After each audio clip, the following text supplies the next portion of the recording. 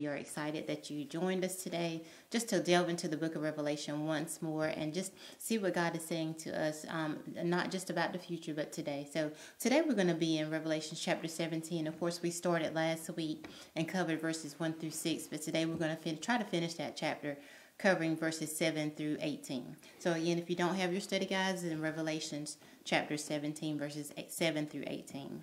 And if you've been tracking along with us, as I'm certain most of you have, you'll understand that this book of Revelation is a very compensative book. It actually lays out a whole lot of areas of concern, helps us to understand what's going on today, and also it causes us to have a stability and a balance in what we're doing in the Lord Jesus. When you look at this particular area we're dealing with today, you're talking about the religious order of things in the world system.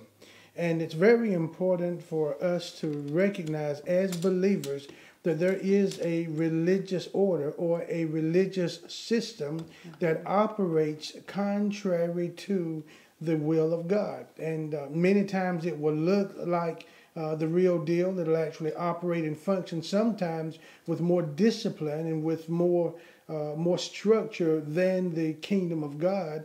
But in all of these things, there's one thing that they don't have, and that is the fullness of the truth of God's will and God's purpose. Amen. And just like, in terms of building a house, I like to bring it home to where we are today. It's all about the foundation. Where is the foundation of these religions that we're going to, false religions?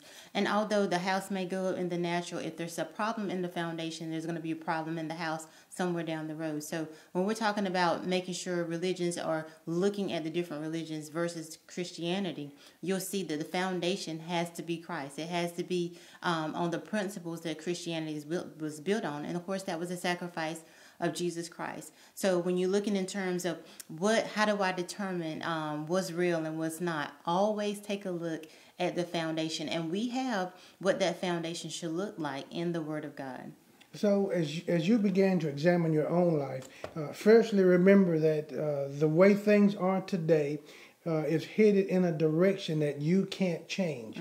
As a believer, you cannot change what's going on in the world system, because the world system has already been designated in a sense as rejecting the Lord Jesus Christ wholeheartedly. So don't get caught up in being able to bring justification in your life in Christ by borrowing certain principles of the world system, because all the principles of the world system have an underlying foundation of selfishness and an underlying foundation geared toward not believing and not having full confidence in our Lord and Savior Jesus Christ and in the principles of God. Amen. And it brings to mind another point we were talking about as far as denominations. One thing that sometimes we fail to do when we join a denomination or when we give our life to Christ is, what does my denomination believe? Sometimes we go in whole hog, is all they say, and we don't really examine it. What are the principles that they're founded on? Do they line up with the Word of God? And not saying that we're against denominations, because we're not. Everybody has a part, but we want to make sure that whatever we join, that the foundation, the principle, the tenets of faith are still lining up with the Word of God. And that's our job to do that. Of course, we can't go in there and say, well, no, you need to take this out and take that out. But it's your job to understand what you're a part of and make sure that you're a part of the body of Christ as a whole, not neglecting to make sure even the earthly organization that you're a part of is still lining up with the Word of God. So the ultimate thing that you need to understand is the fact that the reason God goes into such detail concerning the religious order of things after the church has been raptured out of the world is for us to see the fulfillment of many of the things that are happening around us today. Today there is a stronger propensity toward deception and believing deception than ever before. Many times, even when you bring in the truth to actually counter deception, it actually has little or no impact or effect today in the world system. And the reason for that is because the world system is built upon the foundation of satanic forces in high places. I believe Ephesians chapter 6 makes the statement that we wrestle not against flesh and blood, but against principalities and powers and spiritual wickedness in high places. So you see, underlying the foundation of the world and the way the world feels about God is an underlying foundation of a complete and total rejection of the one true and living God. And you've got to understand there's only one principle that will line up any ministry, any church, any religion in the right manner, and that is that the wholehearted acceptance that Jesus is the Son of the living God, that he died for the sins of the entire world, and that he was resurrected, is alive today, seated at the right hand of the Father, and we are forgiven through the sacrifices and through all the works of righteousness that he did. This is the only way. Now, you can find a lot of justification in the goodness of man and the goodness of people, but there's only one way to the Father. That 14th chapter of John's Gospel maps it out very plain, very simple. Anytime you add to that, you are taken away from the truth of God. And what does it say in that particular chapter? It says that Jesus said, I am the way, the truth, and the life, and no man cometh to the Father but through me. That no man is all inclusive of everyone that's been born of a woman. So recognize that when we look at this, especially this 17th chapter, God reveals to us just how important it is to make certain that you know why you believe what you believe today, and you have the proper foundation. Again, denominationalism, there's some that have fought against denominations so strong that they have called themselves non-denominational.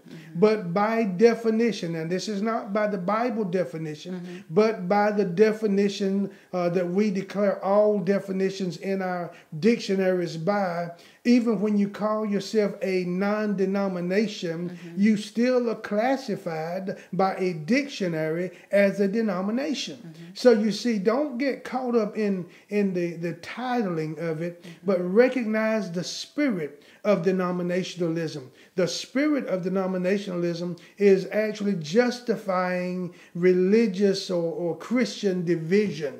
It justifies it, saying that one particular denomination or one particular group of believers has all of the truth, and that's the way everyone should live, operate, and function. And it is possible for one group of believers to have all of the truth. But that group of believers should not be entitled the one holy church down the street, or Baptist First and Second, or Presbyterian 3 and 8. It should be believer. It should be Christian. I am a Christian. I am a believer. Therefore, I believe in the Lord Jesus Christ as being the only way to the Father. Amen. And when you look at your denomination that you are a part of, go back to the foundation and dig into that foundation and be certain that it's operating according to the principles of the Bible. Amen.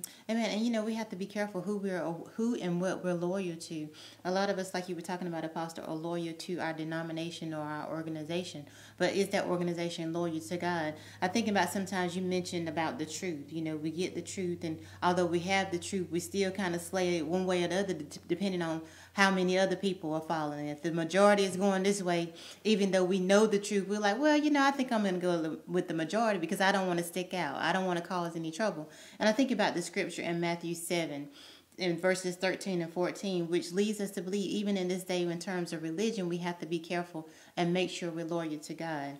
It says, enter ye in the straight gate, for wide is the gate, and broad is the way that leadeth to destruction. And many there be which go in thereat, because straight is the gate, and narrow is the way which leadeth unto life, and few there be that find it. So you want to be in a position where your loyalty is the Lord. And if you are in that few, That you won't compromise your faith because you're not with the majority. As you look at this particular chapter, especially the 17th chapter, look, if you will, at the 7th verse. It makes this statement, and the angel said unto me, wherefore didst thou marvel? See, in the 6th chapter, the Bible said that John marveled.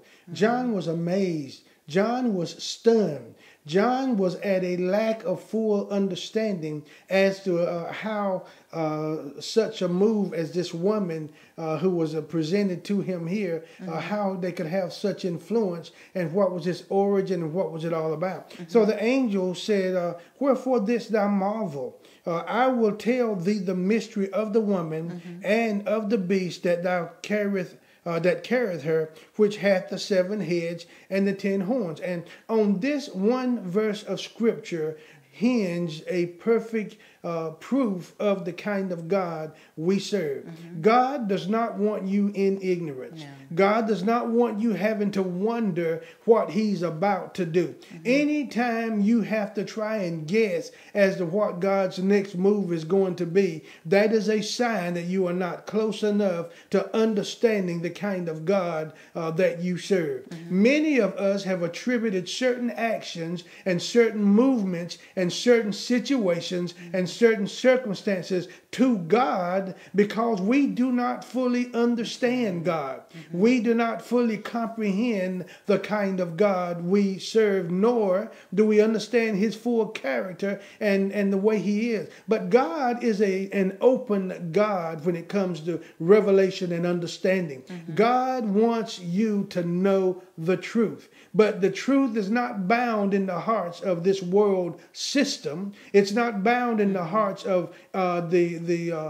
intellectuals of this day and of this society and of this dispensation, but it is locked, rooted, and grounded in your understanding of the Lord Jesus Christ, his history, his background, how the nation that birthed him came about being, and tying all of this together with his teaching, with his understanding. This is what God wants us to know. There are no mysteries that God will not reveal to you if you get close enough to him to receive them. That's right. And Deuteronomy 29:29 reminds me always of that precept. It says, the secret things belong to the Lord our God, but those things which are revealed belong to us and to our children forever, that we may do all the words of the law. And I think about what it says in 1 Corinthians chapter 2. It talks about, I have not seen, nor ear heard, nor entered into the heart of man what God has prepared for them that love him. But then it goes on to say, but they are revealed to us by his Spirit. So God is not, he doesn't want us to be ignorant. He is revealing those things to us, but it's our job to get in such a place where we can receive them. It's one thing to see, it's one thing to hear, but are we really receiving? And when you receive, your heart, your spirit is open to what you have seen. It's open to what you have heard. You can tell when you have received the word or not, because your life changes, your actions changes. If you don't receive it, that means you have rejected the word of God. You have rejected truth, and your life will follow suit. But we have to get to the point where when God reveals, we receive what God has revealed wholeheartedly as the word of God. So as you begin to examine God's word and you look at this episode here, it helps us to understand that the reason we have this for us today, the relevance of the book of Revelation and this 17th chapter, is so that we can see the end game of where the world system is operating from and what the world's system agenda truly is. Now, that does not mean that you go around hating the men and women of the world and those who are caught up in the system.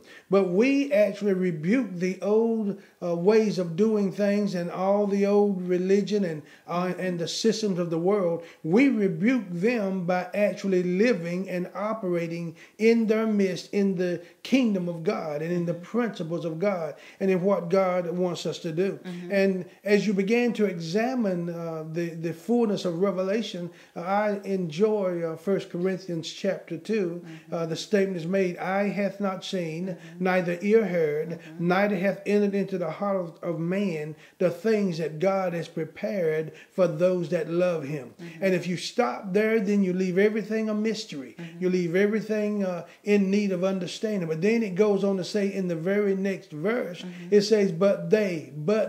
Remember, anytime you see a but in the middle of a statement, it has the capacity to change what preceded it, or to actually open up or give more understanding to what became before the but. So don't stop reading when you get to the but go on the other side of the but, and it will reveal to you the fullness of what was preceding it. So when you read that statement, it says, but they, what? The things that eyes haven't seen, the things that ears haven't heard, the things that haven't entered into the heart of man, those things are revealed to who? They're revealed to us. How? By the Spirit of God.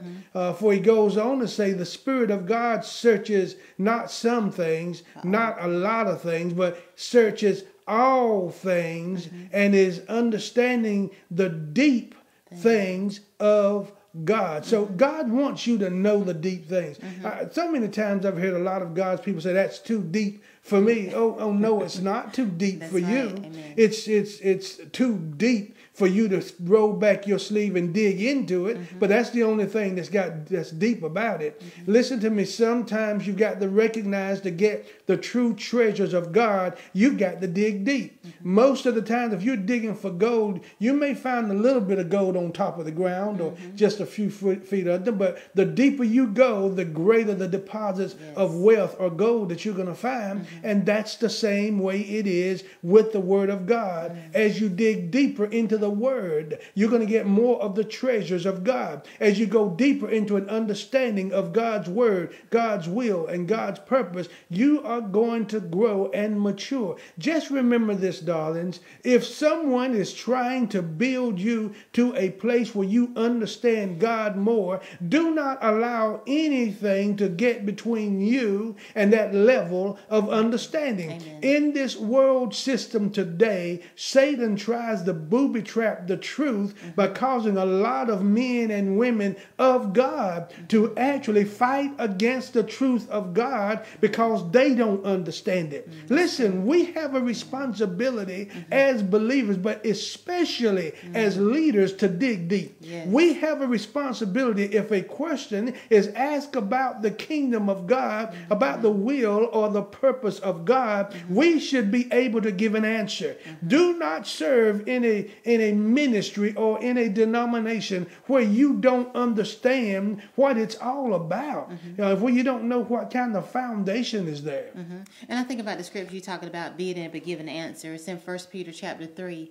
Verse 15, it says, but sanctify the Lord God in your hearts, and be ready always to give an answer to every man that asketh you a reason of hope that is in you, with meekness and fear. You need to be able to explain why you believe what you believe. And you mentioned one word that stuck out to me, the treasure that the Word of God is.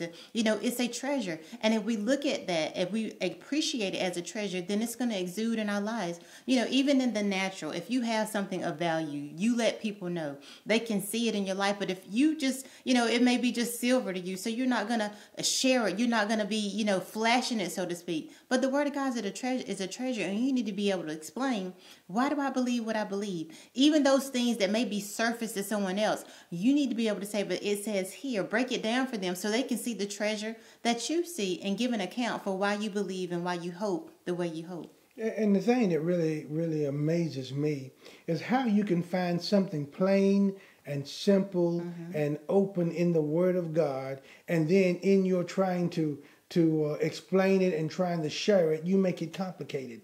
I think about a lot of denominations do not believe in being filled with the Holy Spirit. Yet there are countless scriptures that speak of it. Some have said it was for that dispensation then because they needed it more back then than we need it now. They needed to lay the good foundation for us. But now that we've got the good foundation concerning the teachings of the Spirit, then now we don't need the Holy Spirit inside of us. That's stupidness going to seed. You got to recognize that whenever it comes to the Spirit of God, Jesus made the statement, He will abide with you forever. It didn't say He's going to abide with a building. He didn't say it was going to divide with a what we say a literal kind of church, but he was talking about the spiritual body of Christ, the spiritual church, men and women, flesh and blood men and women who are born of God. We represent the ones who are to be or to have the dwelling of the Spirit of God forever. Yet there are denominations who don't believe in the Holy Spirit dwelling in believers, or if they believe He dwells in there, they believe that there is actually no manifestation of the Spirit of God, the proof that the Spirit of God is in an individual. All of this, darlings, we've got to weed this stuff out. Any little bit of corruption, any little bit of misunderstanding, any little bit of misrepresentation of the Word of God leads to disempowerment. It leads to your not being able to walk in the fullness of the promises of God and the will and the purpose of God. Empowerment today is not because the power isn't getting to the main unit. The problem today is the main unit is not properly processing the power. We have empowered. When we're born of God, we are empowered by God. The Spirit of God dwells on the inside of us, but the Spirit of God cannot operate in spiritual ignorance. Can I say that one more time? The Spirit of God cannot fully, let me add that to it, fully operate in spiritual ignorance. So the more you know, the more you grow. The more you understand, the more you're able to stand. The more you understand, the more of God's blessings you are able to reap. The greater your harvest because you are sowing the right kind of seeds. Believers today, many are sowing the wrong kind of seeds. They're sowing fleshly seeds, expecting to receive a spiritual harvest. No, darlings, you have to sow spiritual seeds. Well, how do you take something that's natural and make it a spiritual seed? You do everything by faith. The moment you attach faith to anything you're operating with, it becomes spiritual. That simply means that if you're sowing a seed, the way you make that seed spiritual is you do it by faith. If you're doing it by constraint, or you're doing it by just you're seeing a need, or you're doing it just because you had the pressure on you, you're not going to get a harvest. But when you do it by faith, I believe that this seed is going to prosper what I apply it to and make it better or cause it to do more in the kingdom of God, and it's going to work. But how do I understand all of this? How do I get to the bottom of all of this? Studying a book like the book of Revelation opens the door for you to have a better understanding of how God is today and to recognize what you are to avoid as a believer. That 8th verse of this chapter makes this statement. It says, the beast that thou sawest. So now there was a scarlet colored beast that the woman was sitting upon. He said, the beast that thou sawest was and is not and shall ascend out of the bottomless pit and go into perdition. Now look at the way it said it. This beast was, and this beast is not, and this beast shall ascend out of the bottomless pit. So who is this beast?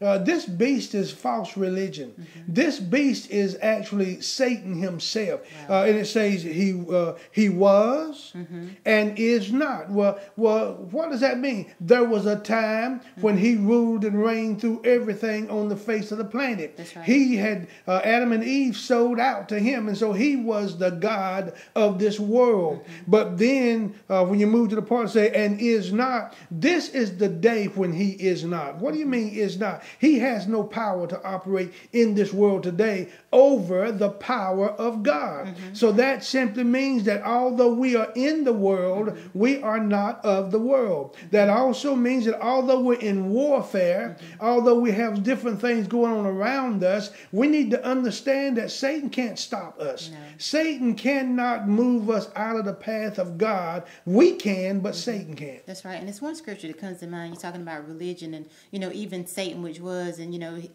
that's talking about what's here and what's to come.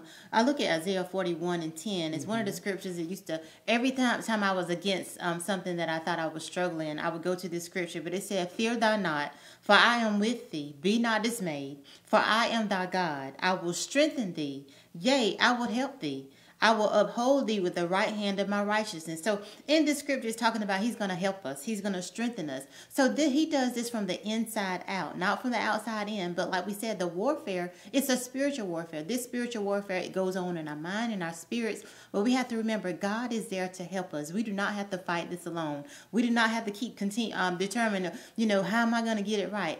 God is there to help you. I think about now, Apostle jokes with us all the time. If I don't know something, I'll just go to Google or I'll go to Siri. Well, the Holy Ghost is my spiritual Siri. It's my spiritual Google, because I'm like, God, I need to know what to do. God, I need help. God, I need some direction. We have to remember that we have an inside helper. God is our helper, the Holy Spirit. He is the one that leads and guides us and will help us. Sometimes we forget that. We think we have to do everything, even understanding, even wisdom, in our own strength. But remember, you have an inside helper, and that helper is the Holy Spirit. He is not only going to help you, but he's also going to strengthen you. And think about this. Sometimes we forget that even with Siri and even with Google, they have a database. They're operating from somewhere.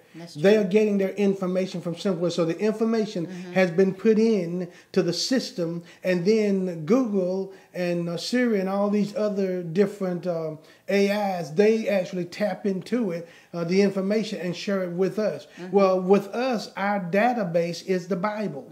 The Word of God. So you see, how can you ask the Holy Spirit a question when you don't have the proper access to the database? Well, what gives you access to the database? Your relationship with God. Being born again gives you access to the database. But in that database, if you're going to know how to find what needs to be found, you're going to have to study to show yourself approved unto God as a workman that needs not to be ashamed. When you look at this scarlet beast that this woman or that religion rides on, it's none other than the devil. And when you look at him being was and is not, and then shall ascend out of the bottomless pit in the last days, during the tribulation period, the Antichrist, this is none other than the devil being manifested in the flesh. He is going to come out of the bottomless pit at the end of time during the tribulation period and wreak havoc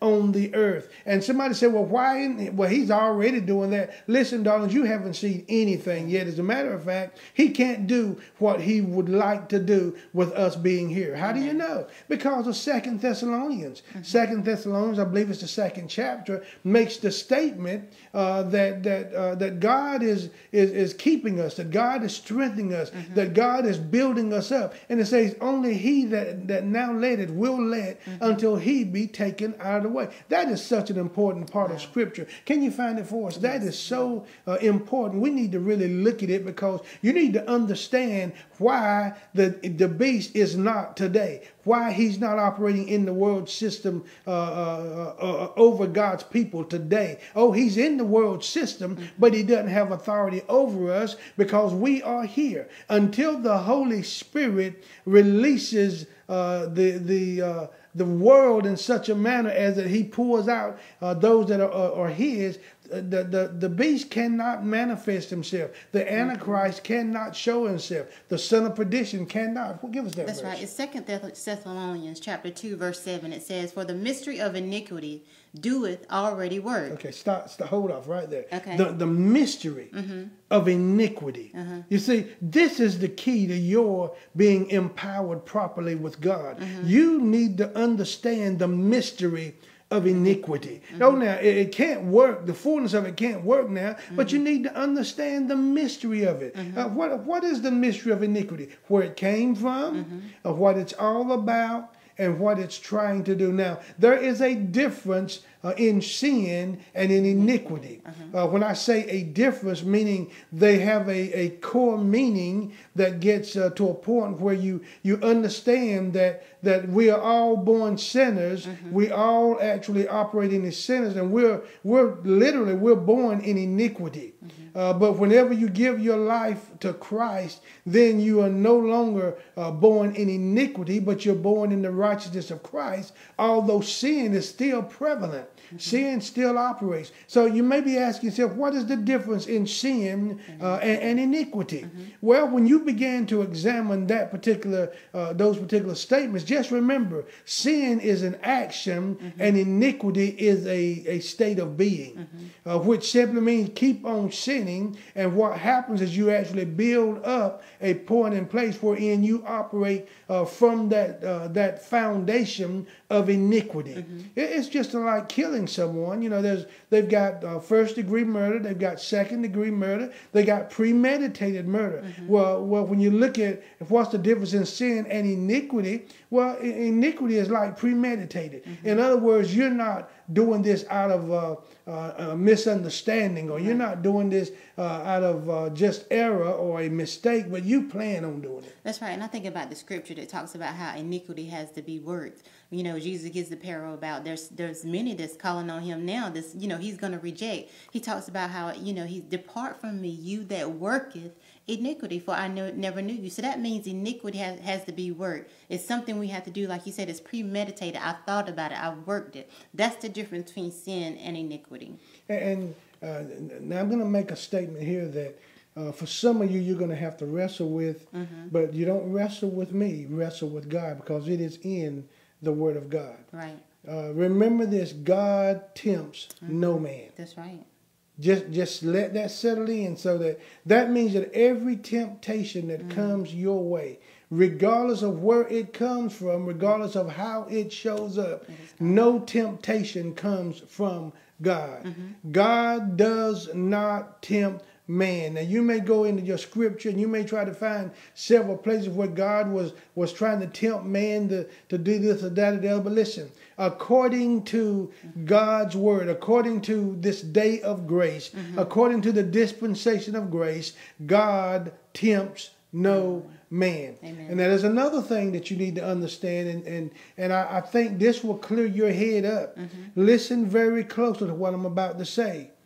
No temptation operates from the outside in. All temptation operates from the inside out. That's right. Now, what do you mean by that? No man is tempted when he is drawn into temptation, but temptation comes in whenever a man is drawn away of his own lust. So listen, if you ever get into temptation, and if you're ever tempted by something, it's something that will cause your flesh to want to gravitate toward it. You've either thought about it, you felt it, or something's going on in your flesh to cause you to open the door to that temptation. So it's not the temptation's fault. That's right. And meaning it's not even the one who's tempting you's fault. And this is going to sound really crazy to you, but the devil, when he tries to tempt us, he's just doing what he does. But any temptation he brings is a temptation that actually really is, he's already recognized, is already, there's a door open in your spirit for that temptation to work. That's so right. Whenever you try to blame somebody for your doing wrong, listen to me. Stop trying to play the blame game. If you do something wrong, you are 100% responsible for doing wrong. And I know that sounds hard, but until you get to that place, you're never going to line your life up right with God. As long as you can blame somebody else for causing you to do wrong, then you're never going to get it straight. S-K-R-A-T-E. But to get it straight, go ahead and accept the fact that I will assume 100% responsibility for my wrongdoing. Yes, the trap was set. Yes, the temptation was laid out, but unless there'd been something inside of my flesh, something that appealed to a part of me that I had not brought under the blood yet, it would have never worked. Now, just because you're tempted does not mean that you have already sinned. No, but then whenever you're tempted and you recognize what's going on and you keep working it and building on it and thinking about it, the Bible says, you have that? I do. Okay. Let's see what the word says. It's in James 1 verses 14 through 15. It says, but every man is tempted. Of course, it says God cannot be tempted, neither tempted any he man. But every man is tempted when he is drawn away of his own lust and enticed. Then when lust has conceived, it bringeth forth sin, and sin, when it is finished, bringeth forth death. So you see, when you begin to look at it from that perspective, a lot of God's people are all confused about how they did wrong. And they feel like, they build up hatred and malice toward the ones that were involved in their wrongdoing or whatever, not even realizing as long as you can blame somebody else, as long as you can say somebody else made you do it, then you are not assuming full responsibility, and you cannot accept the accountability of what you did. I don't care who you are. I don't care what level you are in God. I don't care what kind of anointing you got. You may be able to walk on water. You may be able to walk on clouds. You may be able to reach out and touch men and women, and cancers melt away, and all kind of, you may be able to do all these things, but you are not beyond reproach when it comes to being tempted. Right. And recognize that whenever you are tempted, it is not the tempter's fault for doing what they do, but it is your fault for falling for what that temptation is, and it's built upon something that's already in you. That's a hard pill to swallow, but if you can take that dose, that it's like castor oil. Now, it'll give you a good workout, but if you can take it, then it will solve your situation or your circumstance that you're in. Stop looking for someone to blame. Go back in your past, because some of you are trapped in your past. You're saying, well, if so and so hadn't done so and so, then I wouldn't have done this or that or the other. As long as you're at that place, you are not in a place where God can heal you. But when you get to the place where you accept full responsibility, it's you. That's right. You are the one that did it. You are the one that was involved in it. Don't worry about the other individual or the others that are involved. They will get their just reward. But you need to answer for you. Let a man answer for himself. Let a man work out his own salvation with fear and trembling. It's not about them and them being wicked and them being evil and them throwing stumbling blocks in front of you. It's not about them. It's about you. Amen. Will you accept the fact that you stumbled, that you failed, that you missed the mark, and it was nobody's fault? The number one person to blame for your failure is you. Amen. Either you were not walking in the strength of the spiritual knowledge you should have been walking in, or you catered too much to the flesh, and when you do that, you allowed your flesh to take over, self to take over, and when it conceived or fulfilled itself, it brought about the sin. Amen. And I was talking to someone last night, telling them the greatest thing that I ever did as a believer, accept my position and my fault, accept the responsibility for my actions. And that's what we do when we say, God,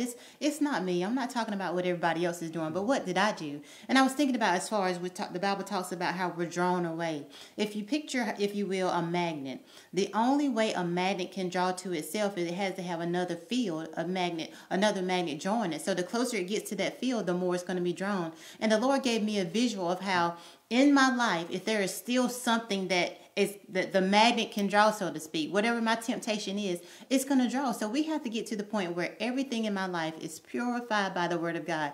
If there's no another magnetic field, the magnet can't draw anything. It's powerless.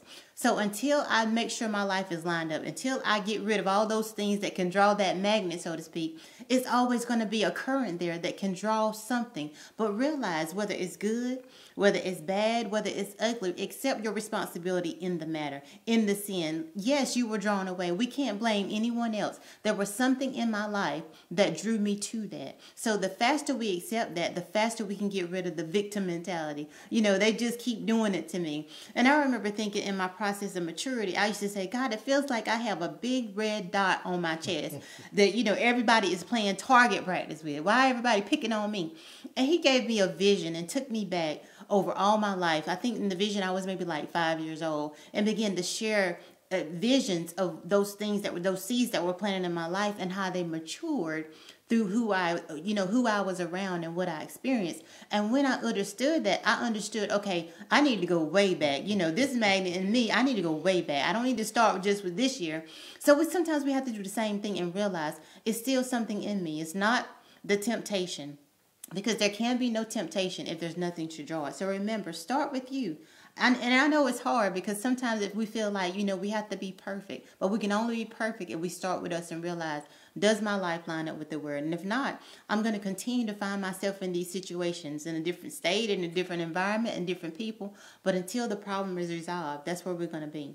And you begin to wonder again, how can you tie this into the book of Revelation? Mm-hmm. It opens the door of understanding. Mm-hmm. It gives us an access to see the end game. Right. You may be trying to determine, how can the world get as messed up as it is today? How can men and women operate and function with the kind of evil agendas that are happening today? The groundwork is being set for the Antichrist. But just remember, that beast is not operating today at its full capacity because God's people, you and I, the church, we're in the world today. And that scripture in that second chapter of 2 Thessalonians says, only now he who leadeth will lead until he be taken out of the way. And that he that is speaking about there is none other than the Spirit of God, the Holy Spirit. Now, then it says once he is taken out of the way, then that wicked one, the son of perdition, will be revealed. So you see, that's what this means here when it says the beast was and is not and shall ascend out of the bottomless pit and go into perdition. So you see, the time when he is going to manifest himself, the Antichrist, the one who is everything that Christ is, he is not. Yet he mimics to be the true Christ, when in reality he is the Antichrist. He will propagate the gospel. He will propagate how important it is to be a part of the kingdom of God, but he will be propagating it from a foundation of evil, from a foundation of causing mankind to worship him. In other words, he is going to actually present himself as being God who's come down to this earth and is now ruling this earth. That's why a lot of these doctrines that talk about how there's not going to be a tribulation period and how there's going to come a time whenever those that are in a certain mode of religion are going to be able to rule over the whole world. Be careful with those kind of teachings, because many times that opens the door for you to be deceived into thinking that just because you have a certain capacity to obtain wealth, and just because you have a certain area of popularity in religion, that you are on to something, and it's not going to, it eliminates some of the word of God. Listen, I don't care if you get so rich that you're the number one richest person in the world, you will not be able to stop the tribulation period from coming. And some of you say, well, why would God empower us to be able to stand above the enemy and beyond the enemy and on the enemy, and then have to turn around and release things back into the hands of the enemy? Because this is not about us changing the world. This is about God changing you. God is not wanting to grab this whole world up in his bosom the way it is and take it into heaven, because it won't work. God is wanting to bring about a people, a chosen nation, a royal priesthood, a holy nation, generation, a people who have been conformed to the image of Christ and beholding that image, becoming the same as that image. God is looking at men and women who have been empowered through the things they have gone through by taking authority over all the devices of the enemy so that we can be taken out of this world. God is not wanting to make you wealthy to stay here. God's wanting to make you wealthy to show that he is still the God of Abraham, Isaac, and Jacob, and to prove to the world that even in this world system, you prosper more in the kingdom of God than you do in the kingdom of the world. That's right. And that's a truth that you have to believe. You know, we have to get to the point where we believe the truth, because if not, we can be deceived. If we let all this worldly understanding and worldly wisdom enter into our spirit, then we'll be confused. And God, we know that God is not the author of confusion. I also wanted to read the rest of that verse you were talking about in 2 Thessalonians, just to give us a clearer picture. It says, for the mystery of iniquity doeth already work. Only he who now letteth until he be taken away. And then it says, then the wicked will be revealed, whom the Lord shall consume with the spirit of his mouth, and shall destroy with the brightness of his coming. Even him whose coming is after the working of Satan, with all the power and signs and lying wonders. And then, of course, it goes on in verse 11 and says, and for this cause shall send them strong delusion, that they should believe a lie, that they all might be damned who believe not the truth, but have pleasure in unrighteousness. So we have to believe the truth, because if not, we can let all these things, when I think about this, the wheat growing with the tare, you can get tied up in so many things when you open the door for deceitfulness. And the way you do that is to not believe in the full truth, saying, well, I worry about all that revelation stuff, when the time comes, if I'm still here. You need to realize you have to know the truth for yourself. Not what somebody told you, so to speak, but be like the Bereans. Go into the word and find out for yourself, because there's going to come a time when you're going to have to give an answer. God, this is why I believe you, and nobody should be able to shake you from your foundation of truth in the word of God because of your relationship with him. So when you take these scriptures in 2 Thessalonians, the scripture in Corinthians, the scriptures in the Old Testament, when you take all of these scriptures and pour them out, right, and then you read this 8th verse here in Revelation, it all opens up and you have a full understanding of what's going on. That's called rightly dividing the word of truth. Now the question I would like to ask you is, why would a man and a woman share these kind of things with you if they are trying to destroy you or keep you from doing what God wants you to do? You see, this is the thing that is so crazy. This world will believe a lie quicker than it will the truth. But I am finding out now, in 43 years of ministry, I'm finding out also that the church has a propensity amongst many of them to believe a lie before they believe the truth. And if you ever get to a point where you begin to tell the truth and operate in the truth and share the truth, they will say, what qualifies you? Do you have a spotless life? Have you got a life where you have lived without having gone through any of these failures? And if you don't, then they say you are not qualified. Right. Not understanding that the very foundation of Christianity is a foundation that leads one to take victory, to be an overcomer. How can you be an overcomer if you've never been in anything? And another thing to ask yourself is how can you say that someone who has been knocked down to the bottom and crawls and pulls and picks themselves up in God back on their feet, God raises them back? How can you say that they have no authority to tell you the truth? The truth, darlings, is not dependent upon someone propagating who is perfect. It's dependent upon someone propagating it who has bought into it and who firmly believes through a proven life that the truth works. Listen carefully to me. When you begin to look at this book of Revelation, examine your life. The Bible says, let a man examine himself to see if he's in the faith or not. Some of us, we have not given ourselves that thorough kind of examination. Search out what you believe. Find out why you believe what you believe. Some say, I don't believe in women preachers. Find out why it is you don't believe in, and confirm it by the word of God, not just a bit, a piece of the word, but all the word. Some say, I don't believe in this Holy Spirit, or I don't believe in these unknown tongues and all this stuff. Listen, have you searched it out? Well, I don't have to search it out. I can know in my spirit. How can you know in your spirit outside of the word of God? They both agree. Are you afraid to go into the Bible to confirm what you think has been revealed to you by the Holy Spirit? Because listen, if you rightly divide the word of God, it will not take away from what the Spirit has told you, but it will clarify what the Spirit has told you. Some today, they believe that it's one church. There's only one true church, and that one true church in the last days, everybody's going to become a part of that one true church. Well, listen, that one true church is already existing. That's right. That one true church is men and women of God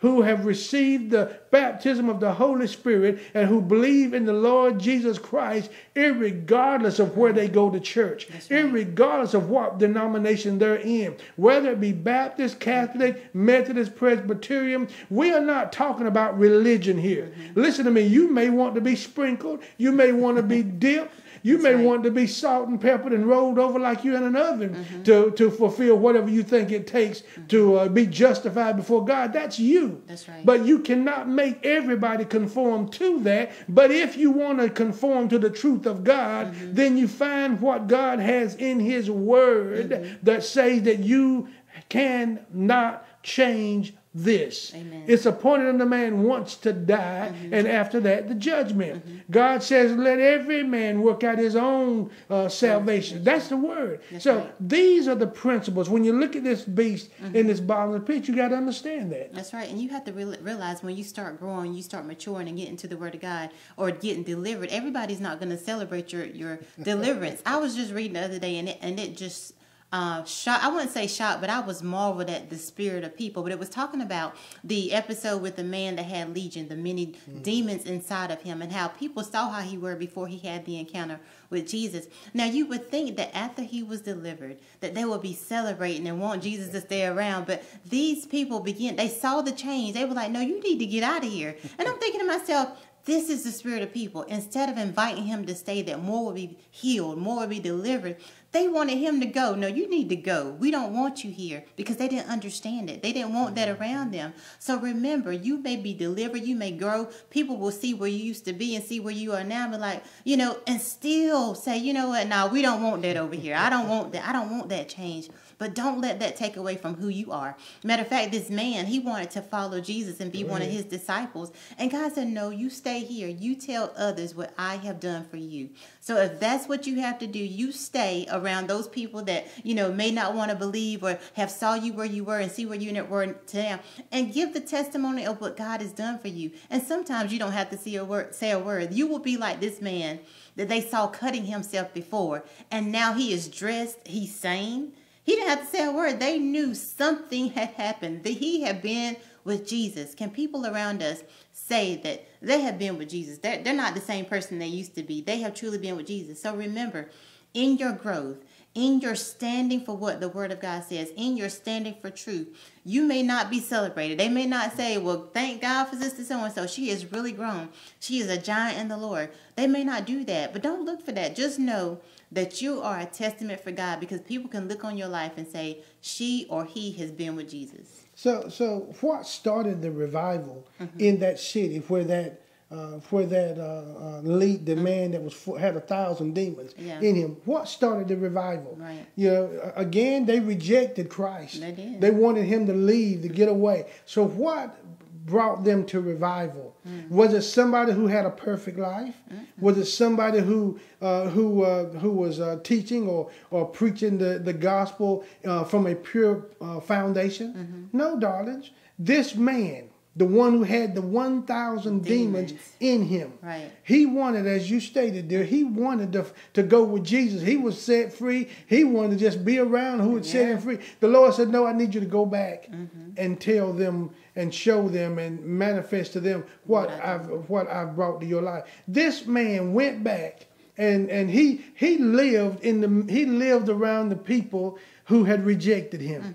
He lived around the people who had no previous confidence in him. He operated throughout that city, and he lived in such a manner, and he walked in such a truth of God that when Jesus returned to that city, the entire city was there to welcome him back in. Darlings, you got to understand, God brings the rest of the world to a level of understanding through how you operate in the kingdom of God and how you grow and mature in the kingdom of God. You are not trying to, as I've stated so many times before, you are not trying to meet the standard of man, or you are not trying to meet a denominational standard that was established by man interpreting parts and bits and pieces of the Bible without rightly dividing it. But you are geared together. You are created. You function from a foundation of operating in the full truth of God as you have dug into it and learned it for yourself. Amen. And in this dispensation, I hear it a lot.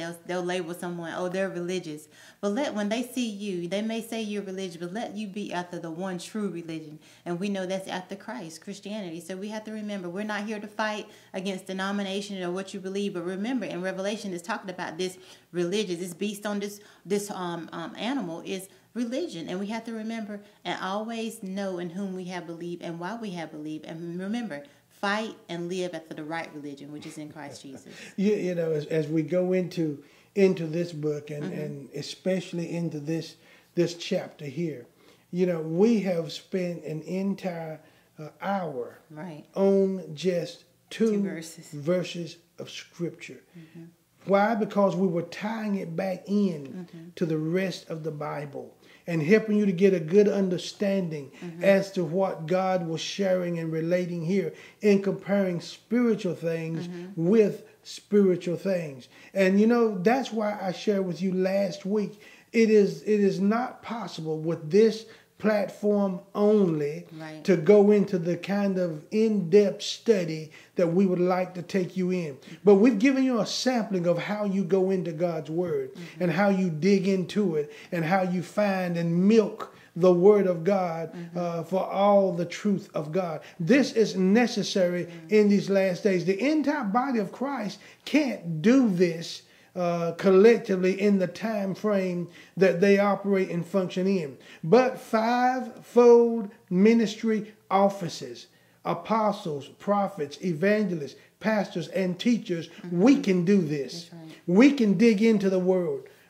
We can share among ourselves the wisdom and the fullness of God and then present it in its fullness to the entire body of Christ. You see, in these last days, those of us that walk in these office anointings in God, it is our responsibility to go into the Word of God and rightly divide the Word and feed it to the people of God. So in this day, in this season, in this time, you cannot just take one or two scriptures and quickly move over them. And you know, we only have an hour, so we better just limit it to this. But you've got to find a way to get the fullness of the Word to the body of Christ. Amen. That's what it's all about. Amen. And you said something about milking the Word and getting into the Word. I wanted to read this scripture before we go. And it says one thing that we have to do first is in 1 Peter chapter 2, verse 1. It says, wherefore, laying aside all malice and all guile and all hypocrisies and envyings and evil speakings, as newborn babes, desire the sincere milk of the Word, that ye may grow thereby. Sometimes you just got to lay aside all this stuff you think, all this stuff you feel, and say, God, regardless of what I feel, all this malice, all these other things, I want to grow, and I desire the sincere milk of the Word. I want to milk it, as the apostles say. But, you know, it takes an action on your part. Lay aside all that other stuff and say, you know what, God, I want to grow. I want this milk so my spirit can grow, so I can grow and be an example in the kingdom. Amen. And one of the greatest disappointments I've experienced in dealing with Bible Faith Global University and trying to get it to the body of Christ, one of the greatest disappointments I have experienced comes from senior leaders. Some of them refuse to become a part of our level of training and teaching because they really feel like they already know, yet they've had no kind of accountability for what they know. Others have told me, they said, well, you can bring it to my church, and and my members, I can allow you to teach my members, but I'm not going to study with my members.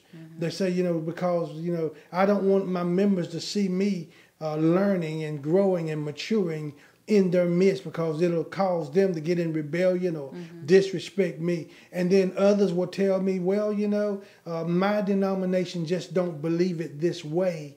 So rather than have you come in and teach something against my denomination, which will cause me to actually be pushed out of my denomination, I'd rather just bid you Godspeed. You do what you think God's got. These things, darlings, this is very disappointing, because if you're going to be a great leader, then you're going to have to be a great learner. Amen. And if you don't have the time to dig deep into certain things yourself, why can't you allow those who have done it, those who've dug deep, to share with you what needs to be understood? And the pastors who have benefited the most from what we have taught have been the ones who, right along with their membership, they brought the program in, and they sat and they were taught and they received right along with their congregation. It's sad but true that pride is stronger at the top than it is at the bottom. If you got a bunch of proud people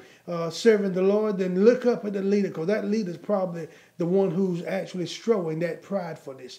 Again, there's too much to go through. We're gonna have to stop. But listen, darlings, just remember, if you don't believe what we're sharing with you, if you don't understand the fullness of it, go back.